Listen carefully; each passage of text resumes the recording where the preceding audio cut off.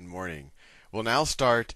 We're still in the first test, and we'll now start on section 9 on page 423. So let's start with the first problem. So problem number 1.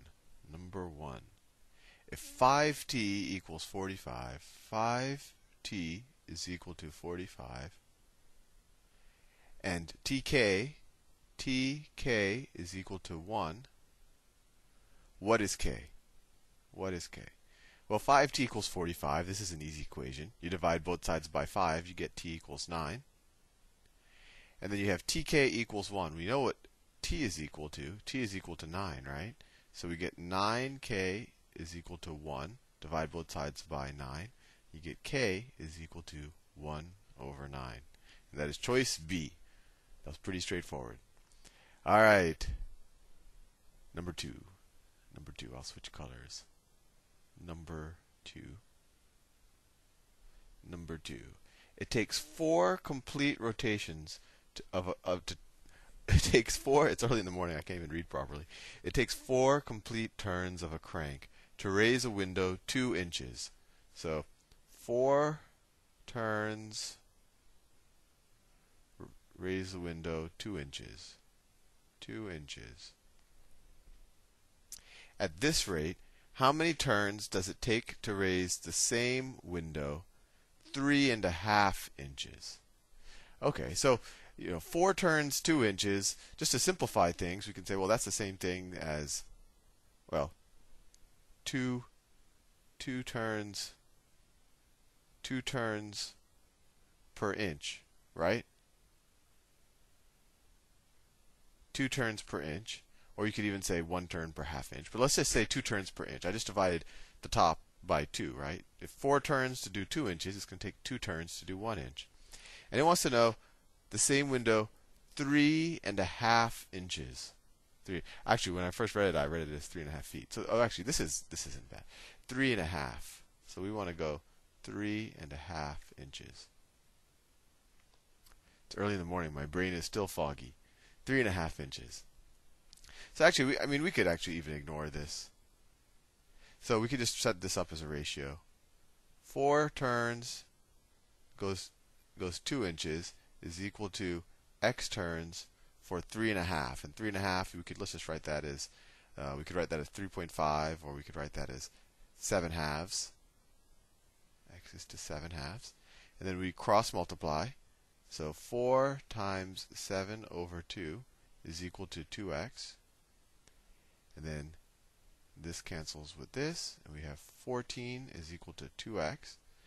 X is equal to 7 turns. And that's choice B. Sorry for leading you in the wrong direction. I thought they said 3.5 feet at first.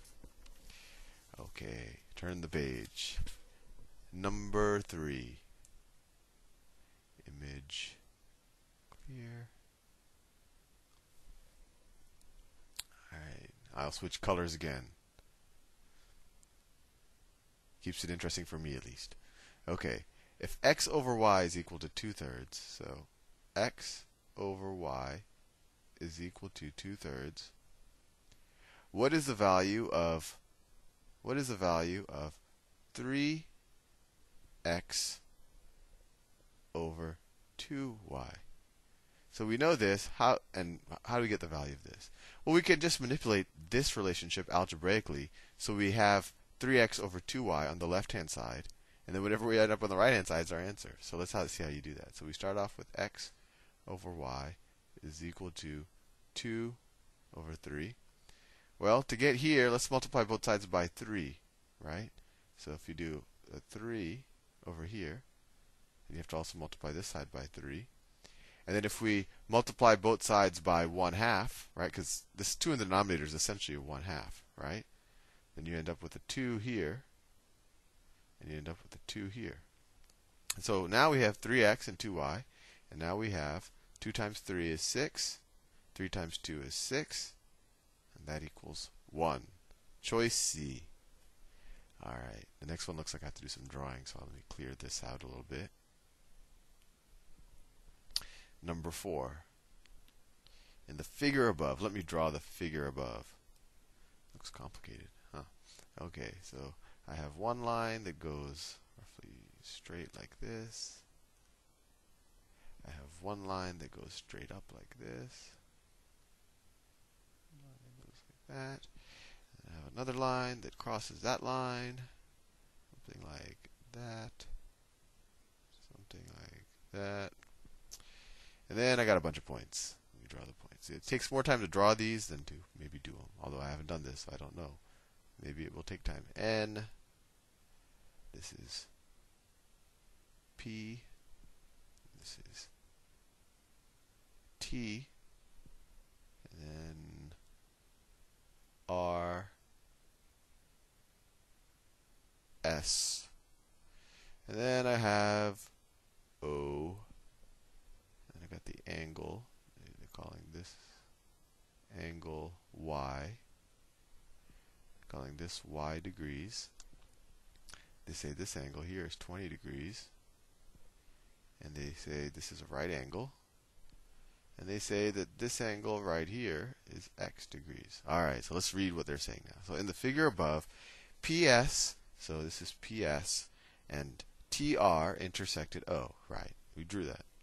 ON is perpendicular to PS. Right, ON is perpendicular. This is my little perpendicular signal, look like an R. Okay, that's perpendicular.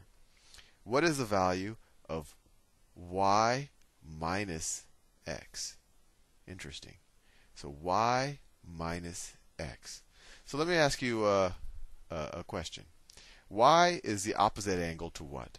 Right? If you remember from the geometry, opposite angles are equivalent, right? If I have two lines that intersect like this, then this angle is going to be equal to this angle, right?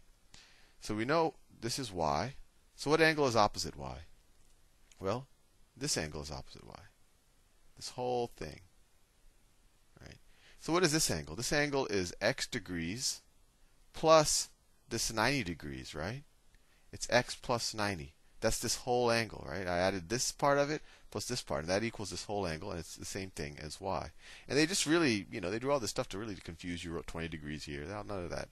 I mean, none of that really matters. So Y is going to be equal to this whole angle, and that whole angle is going to be equal to this 90 degrees,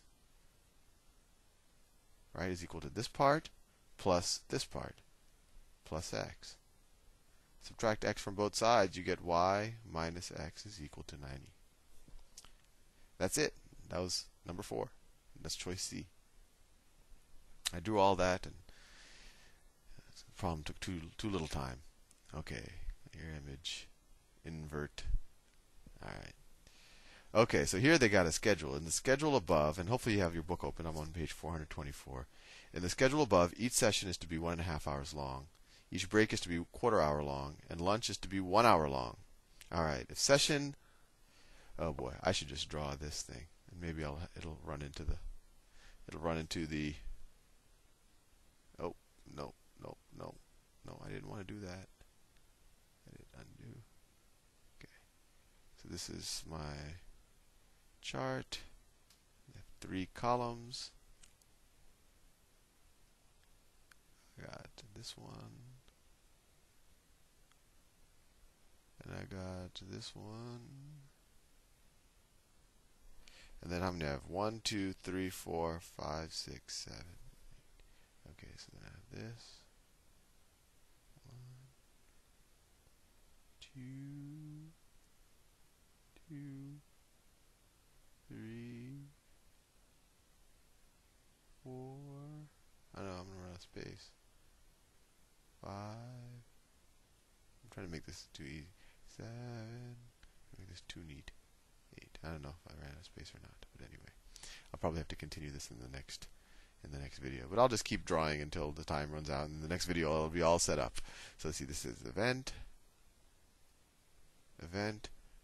begin time, begin, end.